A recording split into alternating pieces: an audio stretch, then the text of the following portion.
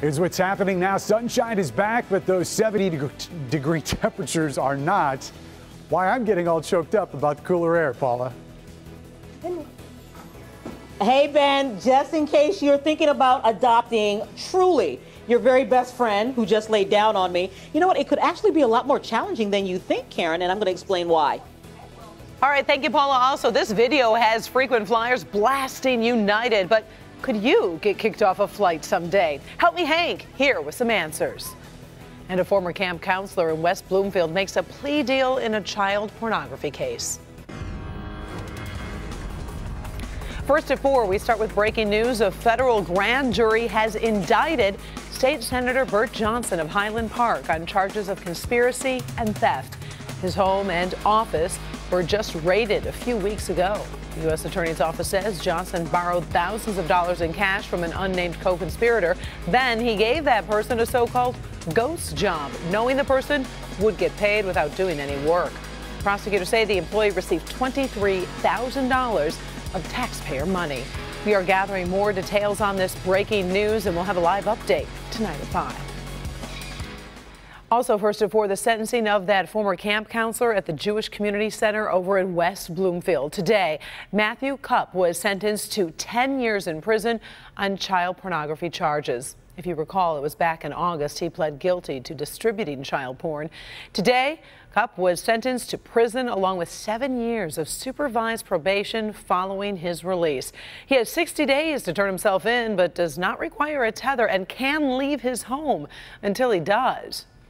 Well, the search for answers continues at this hour after 3 businesses over in Corktown were broken into overnight.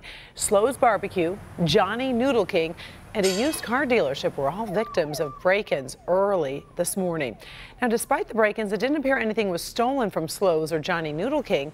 Unfortunately, the used car dealership wasn't so lucky, as the owner says about $5,000 worth of his tools were stolen.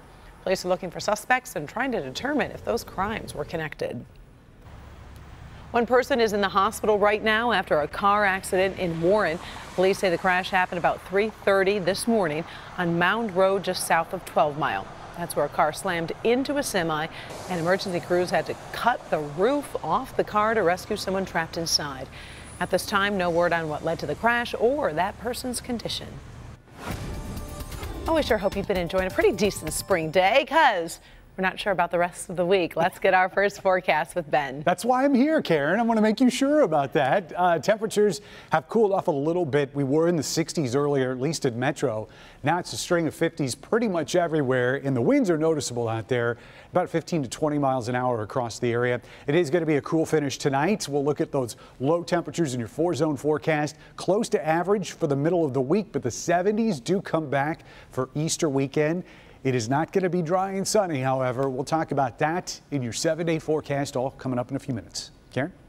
Well, Secretary of State Rex Tillerson is in Russia today, facing a minefield of hot topics to discuss with leaders in Moscow. From the chemical weapons attack in Syria to the American missile response, there's a lot riding on this visit. Kimberly Gill joins us with the very latest to set the stage for this diplomatic face-off. Kim. Yeah, there really is a lot riding on this visit, Karen. Good afternoon to you. When Rex Tillerson was a top man at Exxon Oil Company, he received an Order of Friendship Award from Russia's President Vladimir Putin. But there won't be any buddy-buddy atmosphere in Moscow now when the new Secretary of State takes Russia to task about developments in Syria. Now, Tillerson arrived in Moscow earlier today and got the normal formal greeting from Russian diplomats. But behind the handshakes, there's rising tension between Moscow and Washington. More than 80 people died last week in a chemical weapons attack tied to Syrian President Bashar al-Assad's forces. That attack prompted a U.S. response with a missile barrage on a Syrian military airfield. At a diplomatic conference in Italy this morning, Tillerson reminded Russia that it pledged in 2013 to find and remove all chemical weapons from Syria. It is unclear whether Russia failed to take this obligation seriously or Russia has been incompetent. But this distinction doesn't much matter to the dead. Провокация, я по-другому это назвать не могу, готовится и в других Now, speaking in Moscow earlier today, Vladimir Putin suggested Syrian rebels were to blame for the chemical weapons attack.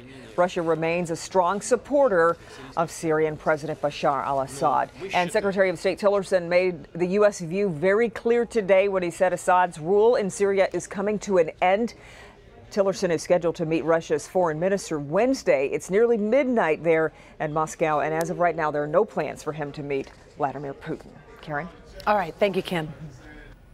In other news at this hour, U.S. Senator Debbie Stabenow was in Detroit today as she announced her plan to keep jobs in America.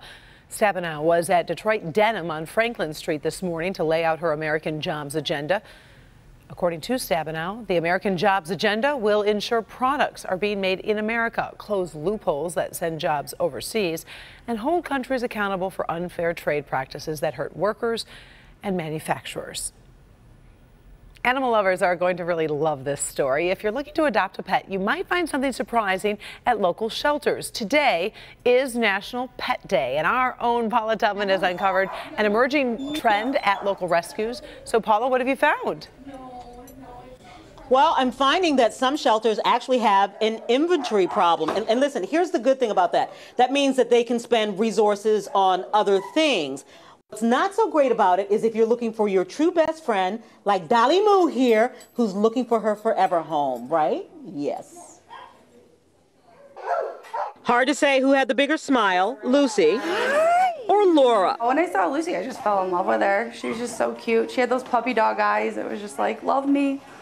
And I melted. Lucy is leaving the Michigan Humane Society with Laura to be loved, to be cherished, to be home. It's a lucky find and a lucky match for both, because the good news, like Uber and $5 cups of coffee, adoption is in these days. Way in when it comes to pets. We are seeing a trend where more and more folks are realizing that adoption is in fact their better option. At the Detroit Humane Society, the pickings are slim at the moment. 6 puppies from the same litter and only a couple of cats.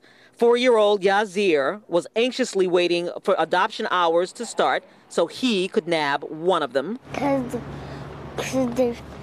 they're so cute. It's a good problem to have for the animal shelter.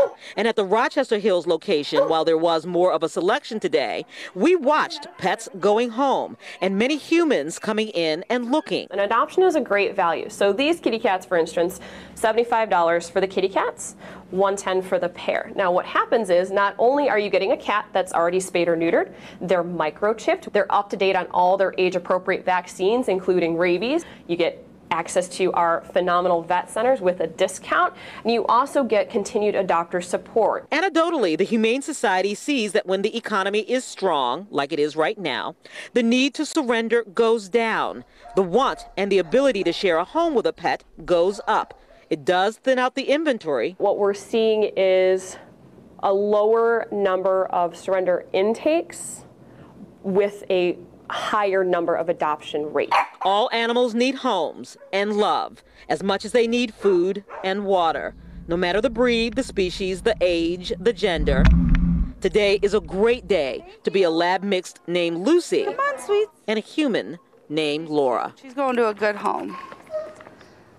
Yeah, I know. Oh, yes, she's absolutely going to a great home. Congratulations to Lucy and Laura. But listen, here's the thing. Obviously, there's a natural ebb and flow at shelters. When puppy season ends, then kitten season is just getting going. So you've got to keep checking back. But this really is, come here, Dolly. There you go. This really is a great option. And just in case you are looking, this is Dolly. Like I said, Dolly Moo. She is looking for a home, and she is a real sweetheart, Karen.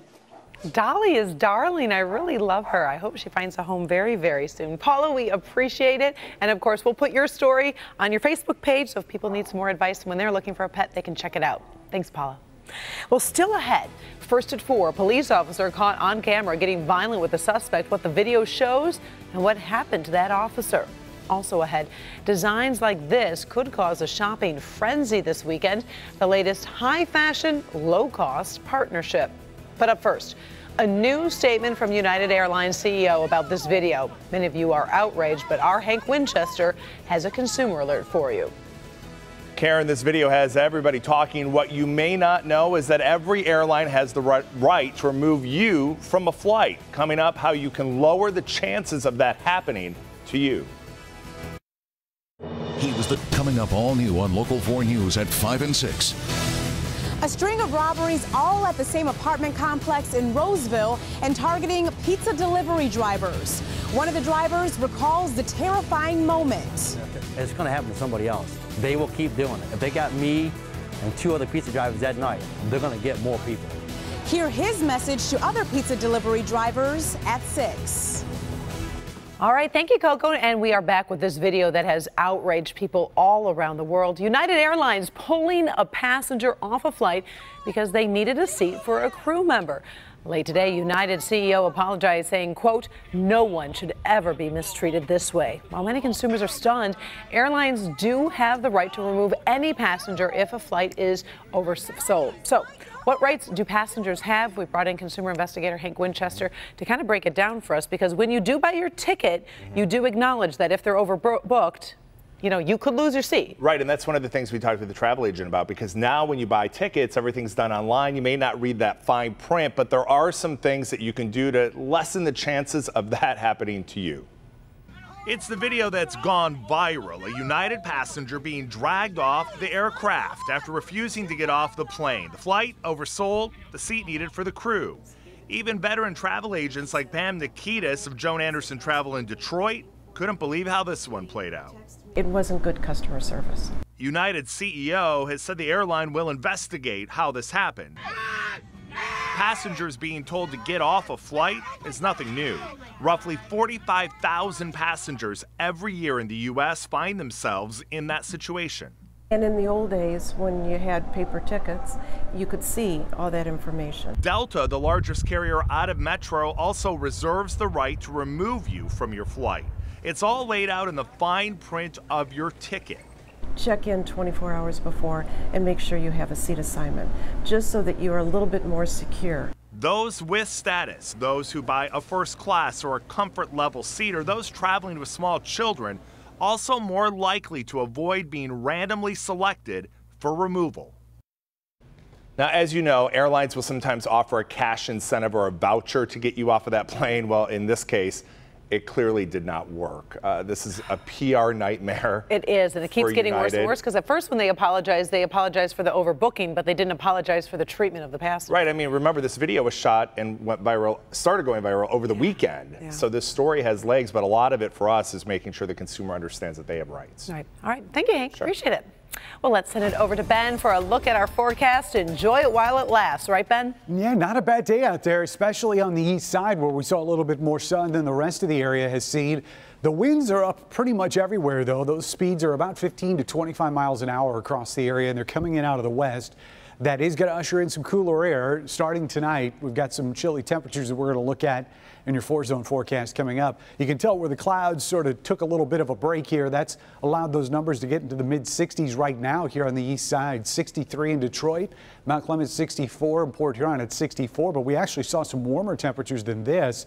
These numbers are on their way down. You get out here into our west zone, numbers barely at 50 there in Howell and 49 in Flint. So quite a spread between the west and east sides of the area. Still a lot of clouds across a good chunk of the area. And there you can see that hole in the cloud cover there that at least the east side saw earlier this afternoon. Tonight we will get partly cloudy skies in here. High pressure is going to settle in tomorrow, meaning more sunshine, but with the cooler start and the cooler air coming in, temperatures are going to struggle to hit 60 in the afternoon. That's still above average, slightly above average for this time of year. High pressure is going to remain in control through the middle part of the week. And then on Thursday, you can see the showers trying to make their way through here, but we've kept the forecast dry, probably an increase in clouds, and that's going to be about it. Unfortunately, it does look like our next chance of showers and storms coming for the Easter weekend on both Saturday and Sunday. More on that in a second. Here are the low temperatures tonight in your 4-zone forecast. Right around 40 degrees for most of our metro zone. 41 in the city is what we'll call it. South zone lows tonight. A little bit cooler the further inland away from the lakes. You get 39 in Milan, 39 in Belleville, 41 here in Monroe and Luna Pier. West zone lows. Some of the chilliest numbers will be out in Howell at 38. Fenton, you'll be at 38. and a string of 40s here from Novi down to Canton. North zone lows for tonight, anywhere between 36 in Sandusky and 40 in Rochester Hills and Macomb. So we dipped out a little bit here midweek. Starting tomorrow, temperatures again only in the upper 50s. We'll be coming with a lot of sunshine, and the winds are going to be lighter tomorrow than what we're dealing with today. It's 57 there on Thursday with those clouds around. That's as cool as it gets, and we start ramping up again as we head towards the weekend. So we will get the 70s back for both Saturday and Sunday. We're keeping chances of showers and storms in the morning on both Saturday and Sunday. So sunrise services may have a few raindrops around on Easter Sunday. Karen? All right, thank you, Ben. High fashion, low cost. We'll show you the new clothes that could create a shopping frenzy this weekend. But up first, this video is tough to watch. A police officer caught on camera kicking a suspect. The officer's history and what's happened since the video became public. We've got that story next. But first, as we go to break, the markets did close down for the day. You can take a close look at your screen and see all the specifics. We'll be right back.